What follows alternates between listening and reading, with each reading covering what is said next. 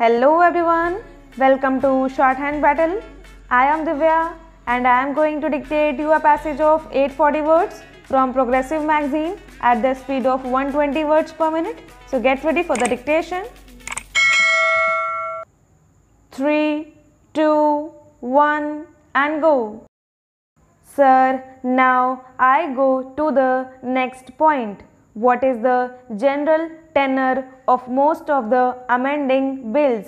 Interestingly, after 1956, we had the amending bill of 1969. There were two bills in 1964. The general tenor of the bill was known, whether it was restricting the corporate sector or it was liberal or for what purpose.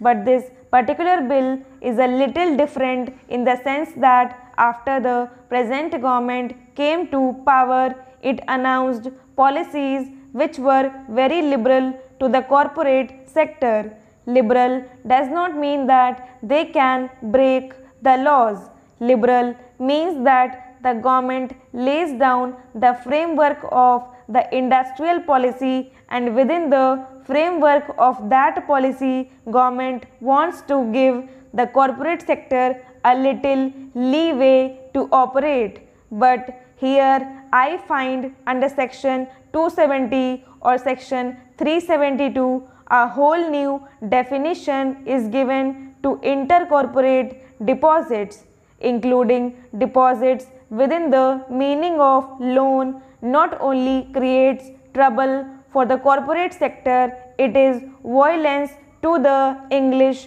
language. By no stretch of imagination can a deposit be termed a loan. We are making deposits in banks. They cannot be called loans. We are not giving loans under intercorporate deposit. To include it under the term loan is an atrocity, and it will only affect the small and medium entrepreneurs. The bigger companies can get enough loans from companies from government institutions. In spite of our talk of socialism and decentralization, it is always the bigger companies which get the larger cake out of the government resources, and it is the small and medium people who are hit hard by this provision. While ostensibly it is meant to protect the small man, the people who are really hit by the tenor of this bill are the small and medium entrepreneurs.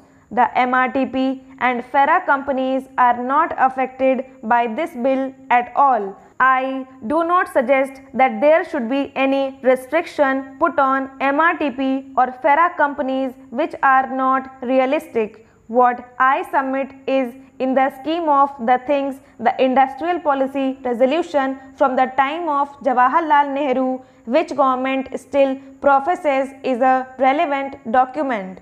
I feel in terms of fulfilling those objectives, there should be restrictions only on MRTP and FERA companies. Small and medium-sized companies should be outside the orbit of most of these restrictions. Only then will the company law be effective. Otherwise, this series of amendments may add to the plethora of amendments that we have been adding from year to year. Madam, I am on a point of order. The points I wish to make are to my belief of substance, because there are no rules or precedents that exist on it.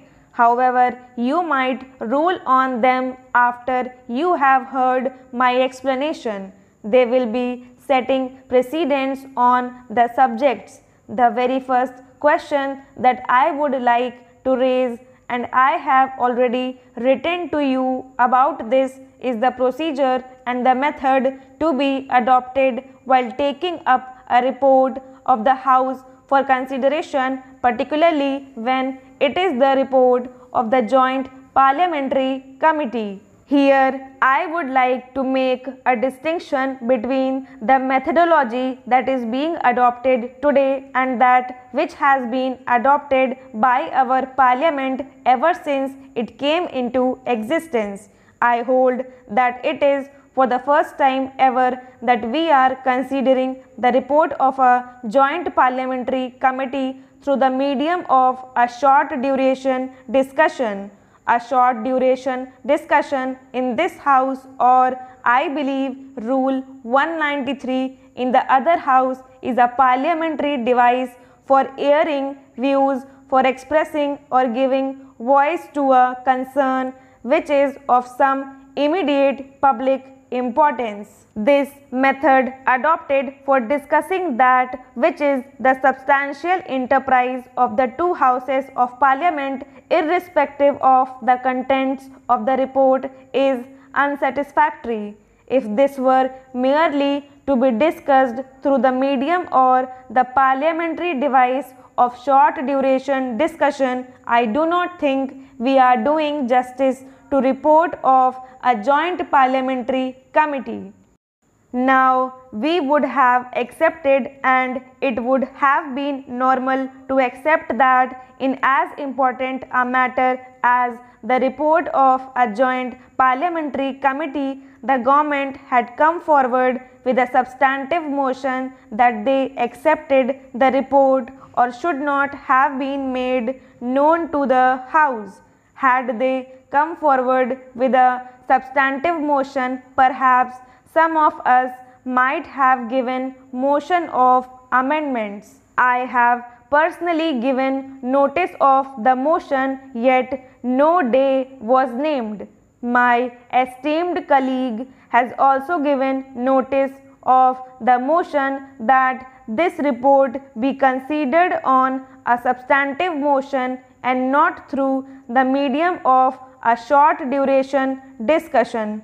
Had that been done, we would have been entitled to the following on some of the amendments that I have moved. Stop.